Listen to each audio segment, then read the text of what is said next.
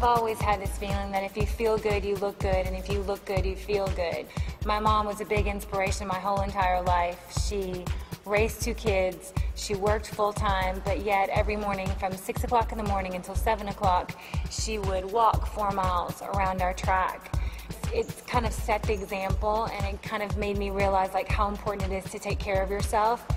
You know, as you get older, you really realize that it's so important to keep healthy. It's so important to keep exercising every day. I do the Tracy Anderson method.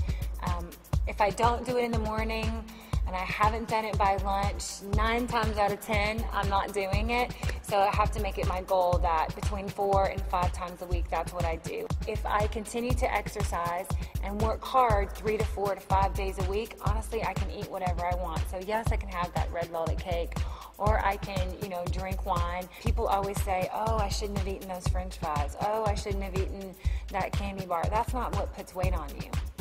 You gotta just get out of it, you know, and you don't have to do great the first time or the second time or the third time. Just get up, go for a walk, start slowly. Do not make your workouts so hard that you do not want to do them. Get a partner, go for a walk, go for a hike, just get moving. And then once you get past that, then add a little more.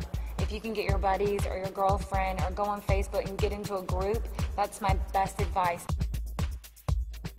Really great job, and I really enjoy it, so I hope it never ends.